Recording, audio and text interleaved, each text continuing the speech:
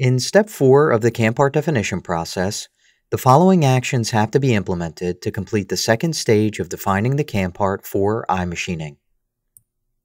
The procedures for completing this step include defining the machine and work material parameters for the iMachining database.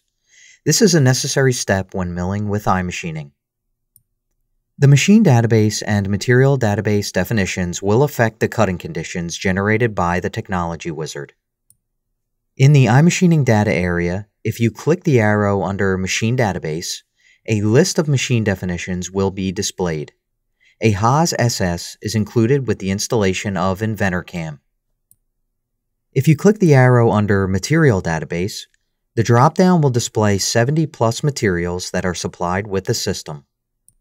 You may find that the materials in the list do not cover the needs of all your parts. Remember that there are over 5,000 different materials used in the industry. For these reasons, you will likely need to add new materials to the database. There are a few ways you can add and/or edit machine and material database definitions in InventorCAM. Click the Edit iMachining Database button in the iMachining data area.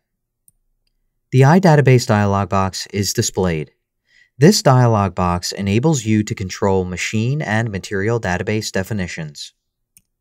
Under the Machine DB tab, note these buttons at the bottom left. They enable you to manage machine definitions in the list. The New icon enables you to add a new machine definition. The Delete icon enables you to delete existing machine definitions from the list. The Save As icon enables you to save defined machine definitions under specific names and locations. Finally, the Revert icon enables you to return any edited parameters to their default values.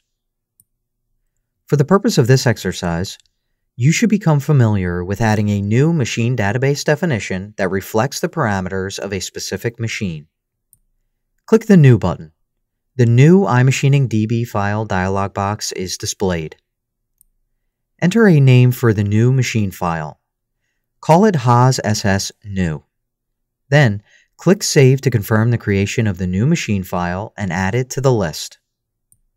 In the General area, there are 3 required values needed for the machine database. They are represented by the yellow fields and reflect the machine parameters that are constant. For spindle speed max, enter 12,000 RPM in the input field text box. Enter 21,158 mm per minute for feed rate max, G1. For spindle power max, enter a value of 20 kilowatts. For reposition feed rate, set the value for XY movements to 10,000 mm per minute and the value for Z movements to 3,800 mm per minute.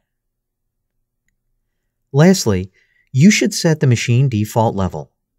A default level should be assigned to each machine in the workshop and reflect the basic machine rigidity and its state of maintenance. The assigned default level should not be influenced by the speed, power, or acceleration capabilities of the machine.